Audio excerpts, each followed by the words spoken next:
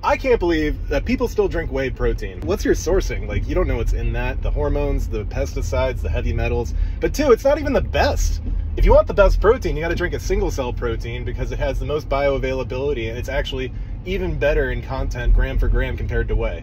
It's allergen free. It's also 100% vegan and less CO2, less waste, less nutrients required to grow it, less time. It's truly a perfect protein. There's no reason to drink whey, and there's even less reason to drink plant-based stuff. So if you're drinking plant-based, check out Spacemilk. And if you're drinking whey, for God's sake, just get the better stuff. I'm on the stepper now, and I forgot, but we actually just got on Amazon with our next product.